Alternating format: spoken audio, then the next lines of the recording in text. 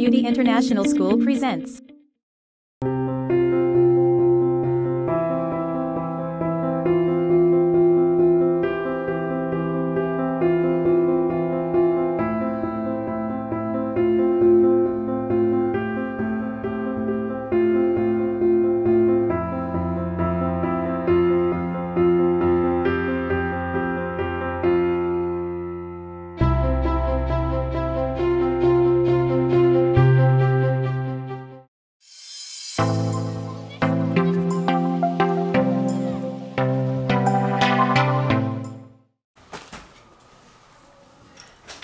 Okay, cosmetology is structure of the hair.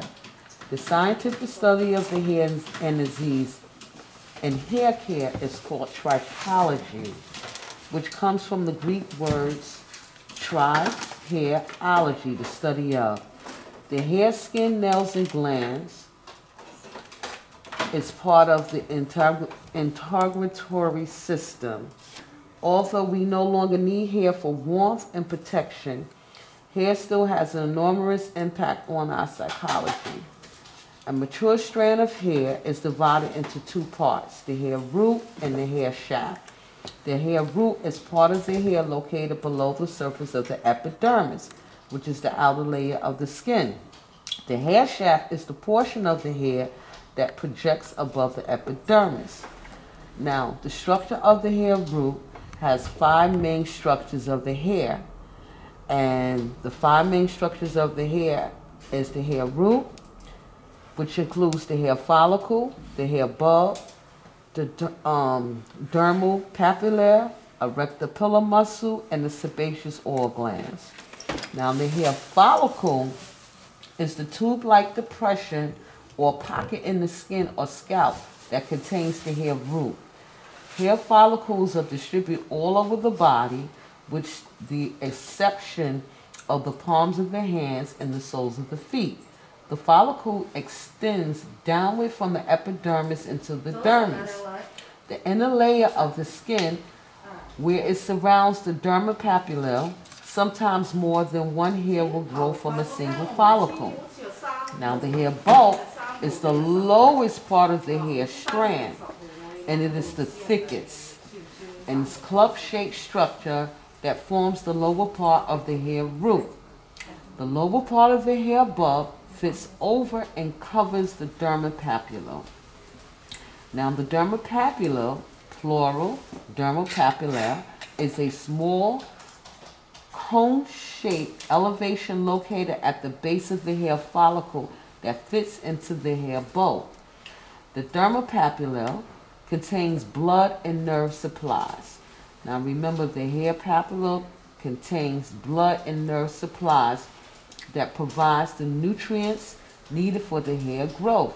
Some people refer to the dermal papilla as the mother of the hair because it contains the blood and nerve supply that provides the nutrients needed for hair growth. Now, the erector pillar muscle is the small involuntary muscle in the base of the hair follicle. Strong emotions or cold sensation cause it to contract, which makes the hair stands up straight and results in what we call goosebumps. Sebaceous glands are the oil glands in the skin that is connected to the hair follicles. The sebaceous glands secretes a fatty or an oily substance called sebum. Sebum lubricates the skin. So now we're going to go and review again and name the structures of the hair root. So the structures of the hair root, again, do you know? Can't remember off the top of my head yet. It's okay. Follicle, hair bulb, dermapilla, erector pili, and sebaceous glands. Okay, good. Now, the structure of the hair shaft has three main layers of the hair shaft, and it's the hair cuticle, the cortex, and the medulla. Once again, the structure of the hair shaft has three main layers, and that's the hair in the hair shaft is the hair cuticle, the cortex, and the medulla. Now the hair cuticle is the outermost layer of the hair. It contains a single overlapping layer of transparent scale-like cells that look like shingles on a roof. The cuticle layer provides a barrier that protects the inner structure of the hair as it lies tightly against the cortex. It is responsible for creating the shine and the smooth, silky feel of healthy hair. To fill the cuticle, pinch a single healthy strand of hair between your thumb and your forefinger. Starting near the scalp, pull upward on the strand. The strand should feel slick and smooth. Next, hold the end of the hair strand with one hand and then pinch the strand with the thumb and forefingers of your other hand. Move your fingers down the hair shaft. In this direction, the hair feels tougher because... Explain to and here. Okay, this is the breakdown of the hair shaft. So the hair shaft is showing you the hair cuticle. It's showing you the cortex. And then it's showing you the medulla. And it's the cross section of the hair.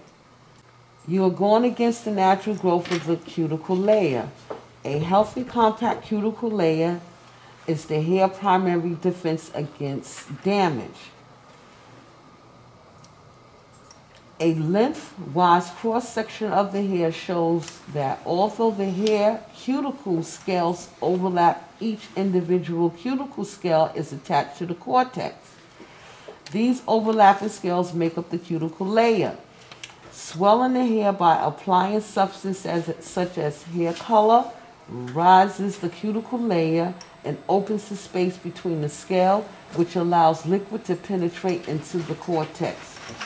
A healthy hair cuticle layer protects the hair from penetration and prevents damage to the hair fibers. Oxidation, hair colors, permanent waving solutions, and chemical hair relaxers must have an alkaline pH to penetrate the cuticle layer, because a high pH swells the cuticle and causes it to lift and expose the cortex. So, for any type of chemical process, you have to get to the cortex. And for you to get to the cortex, you have to lift the cuticle of the hair. Okay? So, which allows you to have any type of hair coloring, Japanese straightener, hair relaxer. That is the part of the hair that opens up and for you to get to the cortex. Now, the cortex is the middle layer of the hair. It's the fibrous protein core formed by elongated cells containing melanin pigment. About 90% of the total weight of the hair comes from the cortex. Is that important to know? That's very important to know, because that's how all your that's how everything takes place in the cortex. Everything takes place in that cortex.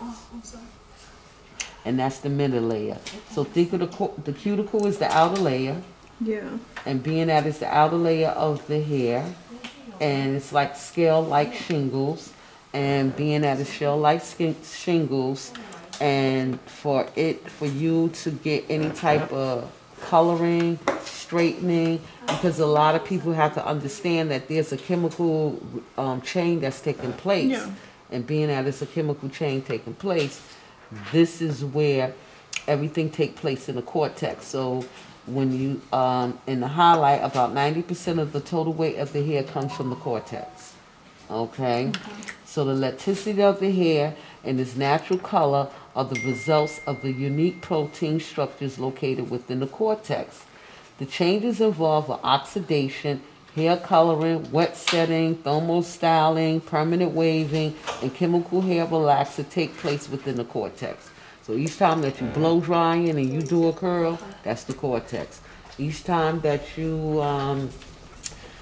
bleach the hair, that's the cortex. So that's the most important part of the hair. Now the medulla is the innermost layer of the hair and is composed of round cells and is quite common for very fine and naturally blonde hair to entirely lack a medulla. Generally, only thick, coarse hair contains a medulla. All male beard hair contains a medulla. And the medulla is not involved in the salon services. So the medulla serves really no purpose. Okay? Now, now when you look at this picture here, and in this picture, and over here it shows you how, in this picture, it shows you how the hair cuticle layer is. And then it shows you the hair shaft with part of the hair cuticle stripped off, exposed into the cortex. Now, the chemical composition of the hair. Hair is composed of protein. Remember, hair is composed of protein that grows from cells originating within the hair follicle. So for you to get protein from the hair, it's coming from the hair follicle. This is where the hair begins. As soon as these living cells form, they begin their journey upward through the hair follicle. They mature in a process called keratinization. As these newly formed cells mature, they fill up with the fibrous protein called keratin. After they have filled with keratin, the cells move upward, lose their nucleus, and die. By the time the hair shaft emerges from the scalp, the cells of the hair are completely keratinized and are no longer living. The hair shaft that emerges is non-living fiber composed of keratinized protein. Hair is approximately 90% protein. Once again, hair is approximately 90% protein. The protein is made up of long chains of amino acids, which in turn are made up of elements. So, when you look at the Cole's element, now the element on one side and the percentage in hair of normal hair. So the hair of carbon has 51% carbon. Then you have oxygen, that's 21%.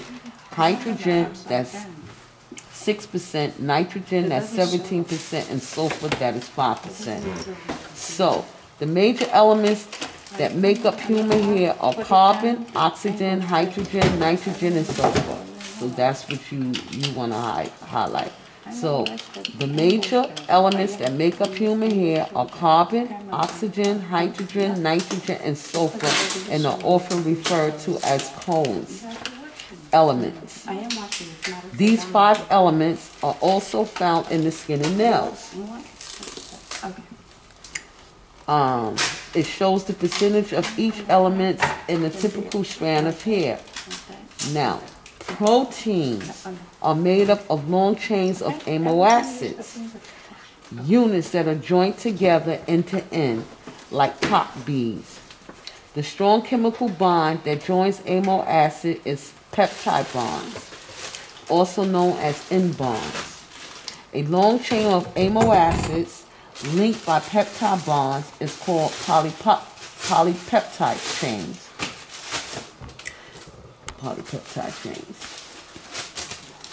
And proteins are long coiled complex polypeptides made of amino acids. The spiral shape of the coil protein is called the helix, which is created with the polypeptide chains and intertwined with each other. Now, you will have side bonds of the cortex that comes part with this part. The cortex is made up of millions of polypeptide chains. Polypeptide chains are cross-linked like the rungs on a ladder by 3 different types of side bonds that link the polypeptide chains together and are responsible for extreme strength and elasticity of the human hair. They are essential to services such as wet setting, thermal styling, permanent waving, chemical hair relaxer, and the 3 types of side bonds are hydrogen, salt, and densified bonds. So when you look at the figure over here, based on the side bonds of the cortex, it shows you the polypeptide chains that intertwine in a spiral shape called helix. And over here, you have the hydrogen bonds, then you have the salt bonds, then you have the sulfur, dulcified bonds, and the sulfur, and these side bonds between polypeptide chains. With water, that allows the hair to be stretched and wrapped around a roller. The hydrogen bonds reforms when the hair dries. A salt bond is also a weak physical cross-linked side bond between adjunctive polypeptide chains. Salt bonds depend on the pH, so they are easily broken by strong alkaline and acid solution. Even though they are weak bonds, there are so many of them that they account for about 1/3 of the hair's overall strength. So you want to put that down. So it accounts for 1/3 of the hair's overall strength. And the dulcified bonds is a strong chemical side bond that is very different from the physical side bond of the hydrogen bond or the salt bond. The dulcified bond joins the sulfur atoms of two neighboring cysteines amino acids to create one cysteine. Now, when you look at the figure here, it's showing you the chemical breakdown of everything. So you have straight hair, then you have hair softened by water, and then you have hair wound on rollers, then you have hair after proper drying, then you have hair after brushing out the set, then you have straight hair again, because this is what's taking place in the same thing in the cortex. One is considered, and here is the change of the cortex when you're doing a wet setting. And then this here is showing you the change during the permanent waving in the cortex. So in the cortex in here is straight hair, and this is what's taking place. Then you have hair wound on rods and softened by shampooing and cold wave solution. Then you have hair after neutralizing. Then you have hair on rollers after proper drying. And then you have hair unwinding in here. Now you have your bond type, strength, broken by, and reformed by. So you have hydrogen, and then you have the side bonds and the weak physical, water and heat, drying or cooling. Then your salt bond is your side bonds, your weak physical, changes in pH, and normalizing pH. Then you have dulcified. Dulcified is considered your side bonds, your strong chemical. Then you have thioperms and thiorelaxer. Then you have hydroxide relaxer, and then extreme heat, hydrogen. Then you have reformed by drying or cooling, normalizing pH, one oxidation with neutralizing, converted to lanthanol bonds, and then not reformed hair dissolves. So the cysteine joins together with two polypeptide chains, although there are far fewer dulcified bonds than hydrogen or salt bonds. Dulcified bonds are so much stronger that they also account for about 1/3 of the hair's overall strength. Dulcified bonds are not broken by water. They are broken by permanent waves in the chemical hair relaxer that alters the shape of the hair. Additionally, normal amounts of heat, such as heat used in conventional thermal styling, do not break dulcified bonds.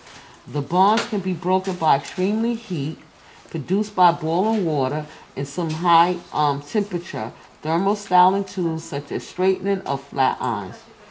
Thiopermanent waves break dulcified bonds and reforms the bonds with thioneutralizer. Hydrogen chemicals, hair relaxers, break dulcified bonds and then convert them into lanthanol bonds.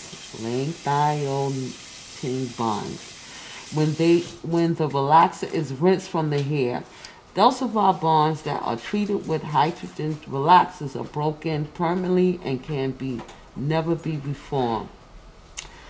Hair pigment. All natural hair color is the results of pigment located within the cortex. Melanin are the tiny grains of pigment in the cortex that give natural color to the hair. The two types of melanin are E-melanin and phenomelanin. E-melanin provides natural dark brown to black color to hair. Phenomelanin provides natural colors ranging from red and ginger to yellow and blonde tones. All natural hair color is the result of the ratio of emomelanin to phenomelanin. All natural hair color is the result of ratio of emomelanin to phenomelanin, along with the total number of size of pigment granules. Wave pattern. The wave pattern of hair refers to the shape of the hair strand. It is distributed as straight, wavy, curly, or extremely curly. So it shows you the breakdown of how hair pattern is. So you have straight, wavy, curly, and extremely curly strands. Wave patterns are the result of genetics. Although there are many exceptions as a general rule, Asian and Native American tend to have extremely straight hair. Caucasians tend to have straight, wavy, or curly hair. African Americans tend to have extremely curly hair, but straight, wavy, curly, and extremely curly hair occur in all races. Anyone of any race or mixed race can have their hair with varied degrees of curl from straight to extremely curly. The wave pattern may also vary from strand to strand on the same person's head. It is not uncommon for an individual to have different amounts of curl in the different areas of their head. Individuals with curly hair often have straight hair in the crown and tighter curl in other areas. Several theories attempt to explain the cause of natural curly hair, but there is no single definite answer that explains why some hair grows straight and other hair grows curly. The most popular theory claims that the shape of the hair cross sections determine the amount of the curl. This theory claims that hair with a round cross section is straight. Hair with an oval or flattened oval cross section is wavy or curly, and the hair within a flattened to flattened oval cross section is extremely curly. Another theory that attempts to explain varied degrees of curl is that in curly hair, one side of the hair strand grows faster than the other side, since the side that grows faster will be slightly longer than the slower growing side. Tension within the strand causes the long side to curl around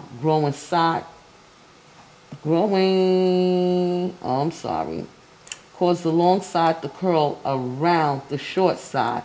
Hair that grows uniformly on both sides does not create tension and results in straight hair. However, this theory is still unproven.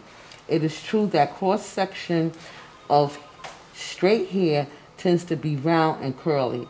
Hair tends to be more oval, but modern microscopes have shown that a cross-section of the hair can be almost any shape. So the shape of the cross-section does not always relate to the amount of the curl. Now, extremely curly hair grows in long, twisted spirals. Cross sections appear flattened and vary in shape and thickness along their length, compared to straight or wavy hair, which tends to possess a fairly regular and uniform diameter. Okay. A telephone cord. Cord hair usually has a fine texture with many individual strands winded together to form the cord locks. Extremely curly hair often has low elasticity, breaks easily, and has a tendency to knot, especially on the end. Gentle scalp manipulations, conditioner shampoos, and detangling rinse hair minimize tangles. Catagen phase is the brief transition period between the growth and the resting phases of hair follicle. Okay. The telogen phase, also known as the resting phase, is the final phase in the hair cycle and lasts until a fully grown hair is shred. The hair is either shred during the telogen phase or remains in place until the next anagen phase, when the new hair growing in pushes it out. About 10% of scalp hair is in the telogen phase at any one time. The telogen phase lasts for approximately 3 to 6 months. As soon as the telogen phase ends, the hair returns to the anagen phase and begins the entire cycle again. On an average, entire growth cycle repeats itself once every 4 to 5 years.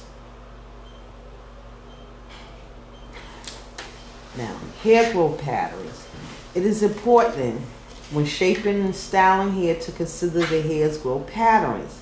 Hair follicles usually do not grow out of the head at a perpendicular 90-degree angle or in a straight direction out from the head. When they do this, growth patterns result in hair streams, whorls, and cowlicks. Hair growth patterns will be more fully discussed later in this chapter in the hair analysis section. So have you ever ran across hair with cowlicks? Yeah, Yeah.